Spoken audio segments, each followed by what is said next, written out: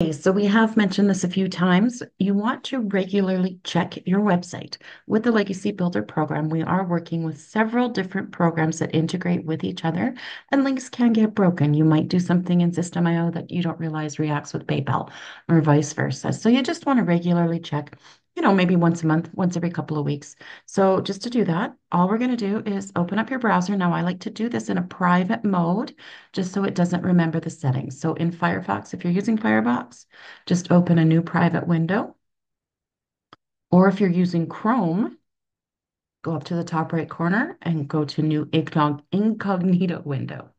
All right. And then all you're going to do is type in your website. So mine is www.earnwithnicoledaily.com.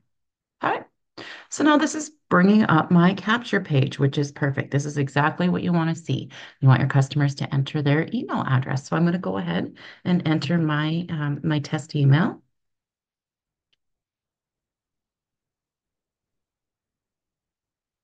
All right, and then I'm going to click on yes, get my blueprint. And as it should, here's Michelle's video. Here's Michelle's video. So great, that's what we expect. Now we want to make sure we can get to our sales page. So click on yes, I'm ready. And there it is. There's my sales page. So I'm going to start scrolling through. Just going to check. Yep, that's my bio. That all still looks good. Just take a look through all of this. And then you also want to just take a look through all the buttons. So here's a button there. Click on yes. And okay, there's the 900 as I would expect. I can still accept a credit card. I can still accept a PayPal payment. And I still have my buy now button. So everything is working as I expect to. Now, if something is off, you will want to take a look and figure out what that is. Either reach out to tech support or go back through your training.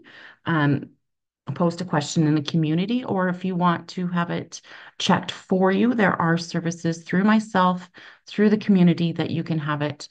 You can have somebody to pay somebody to check that over for you. So we would be happy to do that. And then just the last thing to remember is if you have tested with that email previously, you're not going to get your automated emails again. So if you want to test that part, you're going to want to use an email that you have never used before.